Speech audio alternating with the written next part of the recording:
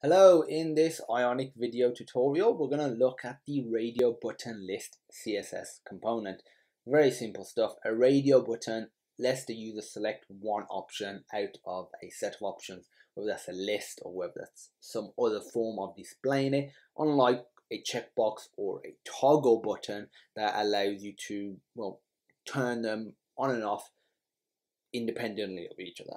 This is dependent. Only one can be on at any given time. So it's a great way of providing the user with a choice, but the choice can only one of the choices can be chosen. So it's almost like a path. So to do it, very simple stuff. Just put ion-list. You can use an unordered list and list items as well if you want to. In all fairness, pretty much everything in Ionic, the CSS components, are very flexible. Chances are, if you're doing this video series or you're doing Ionic, I'm just going to take a moment to talk here a second. If you're doing this, you're probably pretty well versed with web development, and as a result, you probably know a lot of web elements. I mean, like the elements such as div, unordered list, image tags, that sort of stuff. And when you're using Ionic, and if you see something like ion-list and you see what it looks like, chances are you can look at it and think, that looks like, well, an unordered list, and the ion radio so it looks like a list item. And pretty much all the time, if you notice that, and if you were to swap it over for what you would usually use, it'll work pretty much the same. So that's actually worth doing.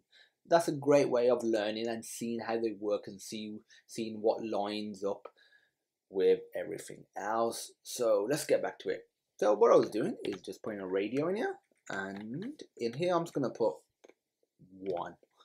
Not very creative today. I'm just gonna copy and paste that. I'm gonna call this 2, 3, and this will be 3.14159. So just pi 2. 5 decimal places. Save that. Build our project. Run our project.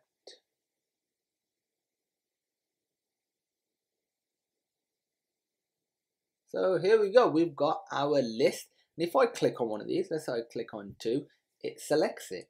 But what happens if I click on 3? It deselects 2 and selects 3. Same with if I click on 3.14159. Same if I click on 1. If I keep clicking the same one, it's just essentially selecting that same one again, so it just stays selected. So that's it for radio button lists. Very short tutorial because there's not much more to it. If you have any questions, feel free to post them on our education platform, sonarlearning.co.uk.